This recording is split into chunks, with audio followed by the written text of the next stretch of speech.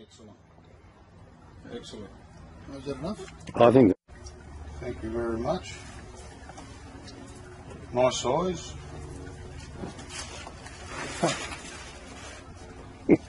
Thanks, Joe. Very sweet. Yeah. That is a beautiful cucumber. I can never have enough. I'd say that's the best I've ever tasted. So basically, from when you pick today, what time do you pick? We pick today, we send them to the market today. Beautiful. So it's less than 24 hours. Less than 24 hours available to the shop. How do they travel, Joe? How do they travel, like as far as freight-wise? They have damage in the process? No, it's well packaged. It's all packed in the farm and sent to the market straight away. Yeah. Same day. And you overlook the packing process? Of course. So you're the quality control. Quality control. Excellent. Beautiful. And you're the taste controller? It's all about taste, flavour and freshness. I was talking with Philippe, a friend and a brilliant chef who creates awesome dishes. He always buys the best of produce because Philippe claims he also gets less waste and that means more money in his hands. And that's why Paul met with Joe Boustani, a grower of 40 years experience, known as the grower who put the flavour back into tomatoes and cucumbers. To grow a good cucumber, it's not something you just learn at school. It's something you live with and you have, Experience. Experience will get you there. So do you talk to the plant? Sort of. Sort of. No, that's good. You talk to a plant by knowing what the plant needs, and from looking at it, you know what it needs. Yeah. And if you grow a healthy plant, it will give you a healthy fruit. So how do you get more flavour out of your fruit? There are lots of techniques. Then and there are so many factors. Like the varieties now.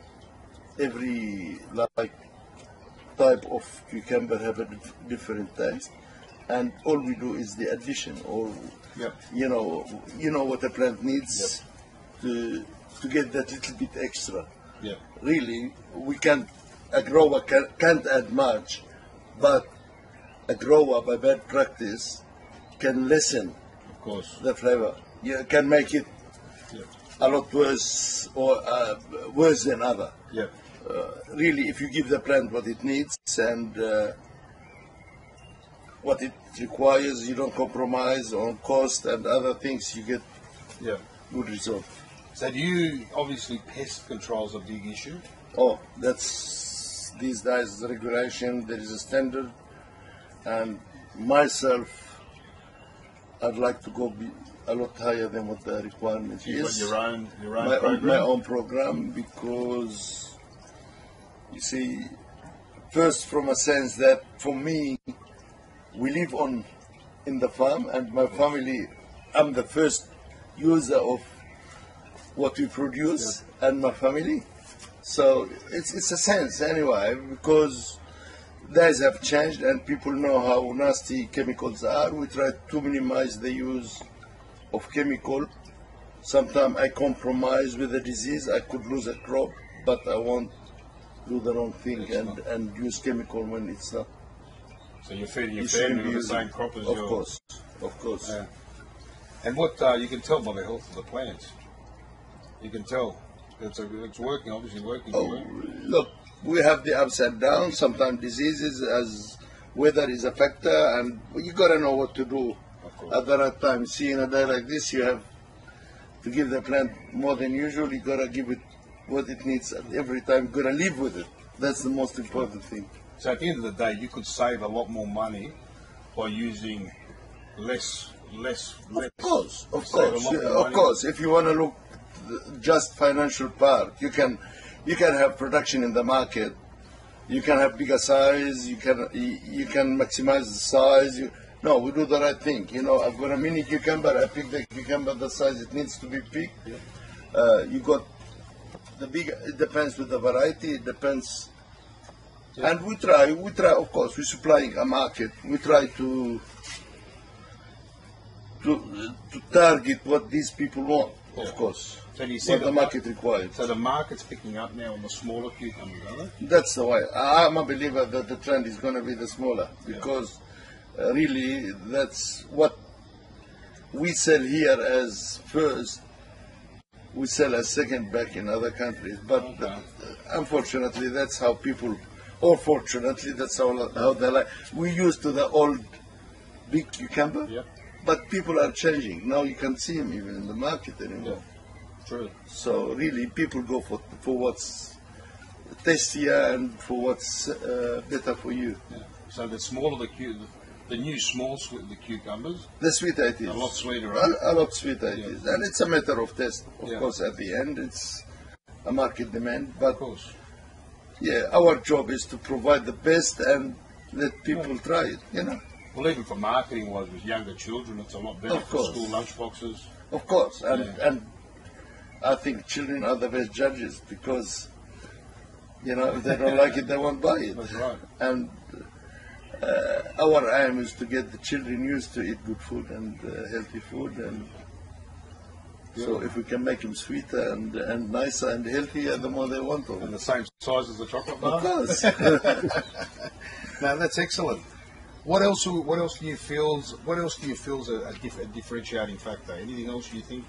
Like, how many you've been growing for a very long time.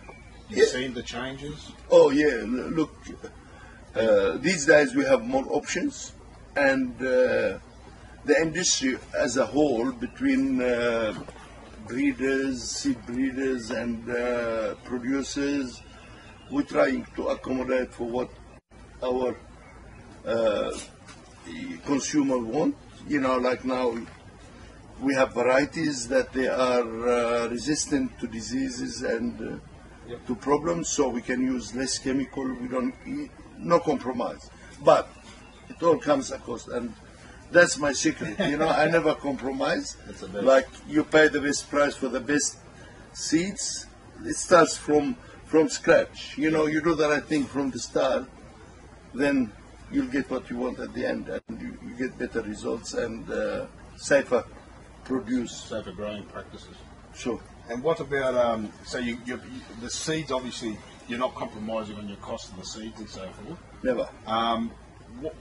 Where's this variety coming? Is it Australian variety or is it a? Most of it is important. Now they're trying to produce in Australia when we know there is something Australian that is as good as we get from no compromise. You know, that's what we're aiming for. Of course. There are some now companies trying to breed seeds in Australia. We're trying them. Some of them are as good, you know. Yeah. But we still import most of So them. obviously you haven't got the one variety here. You've No. got several varieties. We've which got is several very good. varieties because we're always searching for what's best. Excellent. Excellent. Is that enough? I think Thank you very much. Nice size.